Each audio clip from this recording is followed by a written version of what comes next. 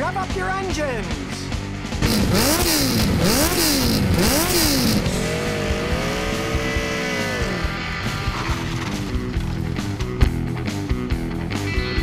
It's time for ScottyKilmer.com. If your car needs a new air conditioning compressor, stay tuned. Because today I'm going to show you how to replace an air conditioning compressor on your car. Now first you have to figure out if the compressor is bad, and in this case it's pretty simple. You just need a wrench and a socket and hook it up on the end of the compressor. You try to turn it, and I can't turn it because it's locked up. It should spin easily like this brand new compressor. Now the first thing you have to do is get rid of the refrigerant in the system. So hook the low pressure line up inside onto the add line here. It just snaps right on. And then hook it up to the refrigerant recovery machine to recycle the refrigerant. Now if the system is out of refrigerant, you don't have to worry about this. But if you don't have a recovery machine, have a mechanic do the job for you. He can empty it out and you can do the other work. The next thing you have to do is pry on the fan belt tensioner and pull the fan belt off.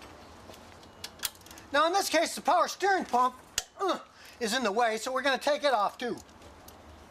With the pump moved out of the way, we can get to the bolts to unbolt the compressor. Then you remove the refrigerant lines on top of the compressor by unscrewing the bolts and then pulling the lines off. Now to make sure nothing gets in the line, get a little piece of paper towel, wad it up, and stick it in the end to block it. And the compressor just pulls right out. Now you'll notice the old compressor has a top on it where the hoses go in. The new one doesn't. You take it off and switch it over here. But before you do that, this compressor came dry. It uses 4 ounces of oil, so pour 4 ounces of oil inside it first. Just pour it right in the opening. Then put the top on and bolt it back together. Then slide the compressor on and bolt it back up. And then push the AC lines in and bolt them on. Get them nice and snug.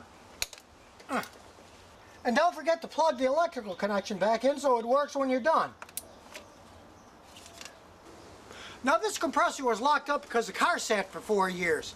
But if it locked up while running, it's a good idea to flush the system before you put it together. And it's also a good idea to change the receiver dryer if you had any contamination in the system. Now we just hook up a vacuum pump, which evacuates the system out, gets rid of the moisture. It's a good idea to run it for about an hour, hour and a half to get all the moisture out. And while it's evacuating, we'll put the fan belt and all the other parts back on so it's ready to go. Slide the power steering pump back in and tighten the bolts up and snap the fan belt back in. Then after an hour and a half of evacuation, you shut the valves off. Then we turn the gauge off and shut the vacuum pump off. And then fill it up with the proper amount of refrigerant. In this case, it's 1 pound, 14 ounces.